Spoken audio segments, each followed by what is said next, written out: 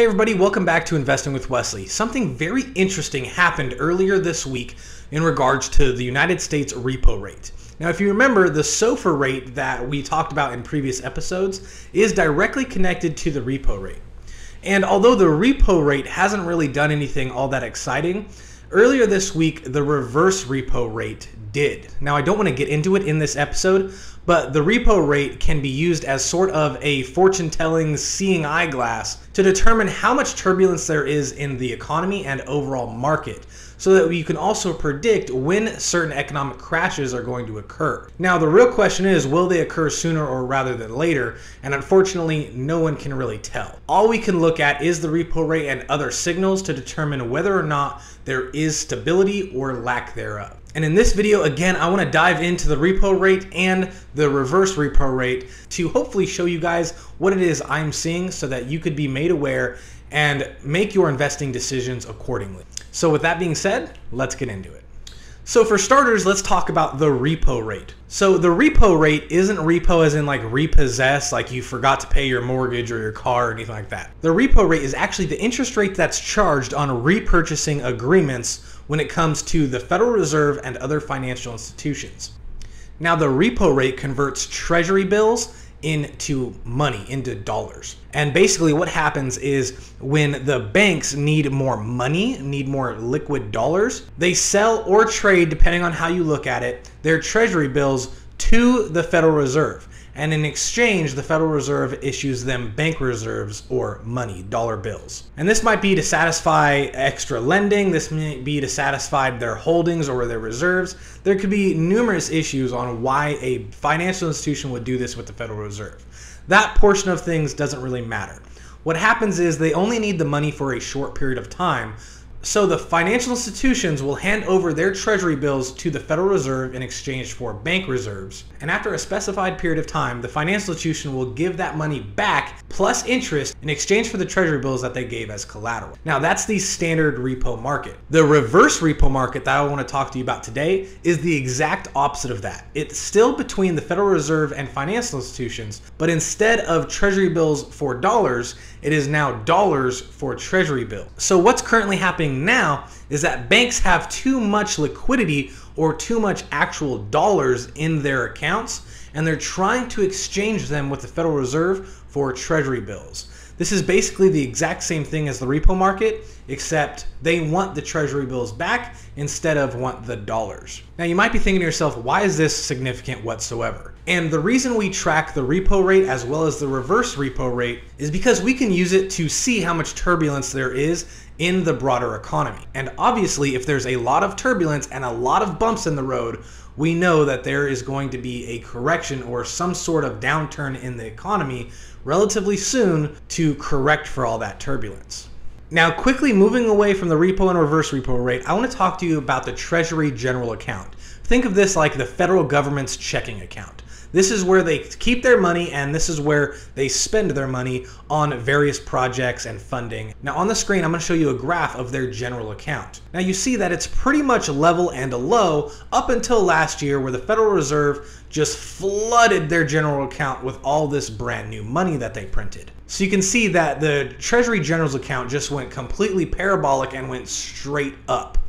But the problem is the Treasury General account wasn't spending any of that money. They were spending money that they already would have had all last year and parts of this year. What we see starting January of this year, January of 2021, is a complete liquidation of the Treasury General account, meaning they are finally starting to use the amount of money that was printed for them last year. This is why we didn't see a lot of inflation last year, because even though the Feds printed a lot of money last year, it was all stored up in the federal government's checking account. But now that they're actually spending it, those printed dollars are now hitting the economy. They're actually being injected into the economy and to other businesses as well. So because this started happening January of this year, this is why we're seeing the price of everything go up 20% every couple days, and things are just skyrocketing in price. It's because finally the trillions of dollars the Federal Reserve printed last year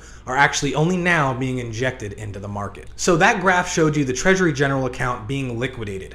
Now I want to show you the graph of the reverse repo rate. You'll see that the two kind of have an inverse relationship. Because so much printed money is leaving the federal government's checking account and going into the economy and going into the marketplace, financial institutions have way too much cash on hands now. This is why they're trying to get rid of the cash and exchange it for government treasuries at the Federal Reserve. So because all these people are trying to flood the Federal Reserve with their excess cash in exchange for treasuries, the reverse repo rate, the interest that they have to pay on it, goes up, goes parabolic as well. Now, I also just want to remind everyone that the repo rate has stayed in its extremely low, stable state because the Federal Reserve has committed to printing billions of dollars every day and putting it into the repo market. They're actually even thinking of setting up a designated building and a new designated office strictly for repo and reverse repo. Now, to bring everything together for you in a real easy to understand package, what this is telling me and every other analyst out there is that the Federal Reserve and in turn the government is using credit to pay back credit, and eventually interest rate will be due on both. Think about this yourself. If you used a credit card to pay off completely another credit card, and then used that now paid off credit card to pay off the other credit card, and you just kept doing this back and forth, well, theoretically, you can get away with this for quite a long while without actually paying any of your debt off. But the problem is the interest that you accrue on each credit card, one over here and over here, that interest slowly adds up. And if you're doing what the federal government is doing and not slowing down spending whatsoever, then not only are you just transferring debt to debt and racking up your interest, but you're also adding more and more debt on top of that. And this is exactly what we see happening in the repo and reverse repo rates right now. The regular repo rate that I explained to you in a previous episode skyrocketed over 500 basis points. When that happened, the Federal Reserve injected billions of dollars every day to lower it back down. But now we see the other side of that coin. We see the other credit card in a sense, the reverse repo rate skyrocketing now. So now they're thinking about setting up a completely designated office to try and play teeter-totter and manage both sides of this debt. But we know because our economy is such a complex machine that whenever you start meddling with one working piece and another, something is bound to break. You can only meddle with this type of stuff for so long before things start to break. And as I already explained to you, if the repo rate starts to skyrocket like we know it will in the future, then the SOFR rate that is connected to that repo rate is going to skyrocket as well, completely making all derivative deals blow up. And just to put it into perspective for you, in 2008, the derivatives that were connected to the housing market imploded, causing a giant, and I mean global financial crisis event to happen. But in this case, because the SOFR rate is connected to every derivative and not just the housing market, when this particular cog in our wheel starts to jam, every derivative, not just the housing market derivatives, will be affected, which needless to say is a giant cause for concern. Now, it's never really exciting to me talking about the potential for another Great Depression, but what is exciting is that we have many warning signs.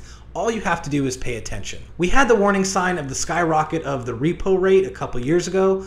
Now we have the skyrocketing of the reverse repo rate, and the Fed announcing that they're going to create an entirely new structure and new division to solely handle the repo rate and the repo transactions themselves. So we have ample warning time to prepare and to get ready for this teeter-totter to get more and more out of control, and to structure our investments and our savings and the way we do business accordingly. We can't keep our money in saving because the Treasury General account, the federal government's checking account, is being liquidated. It's causing massive amounts of inflation.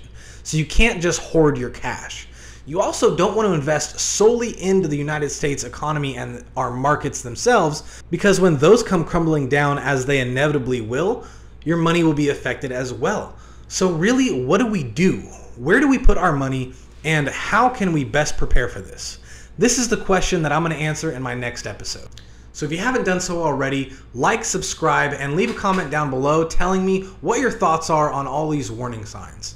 And I'll see you in my next episode.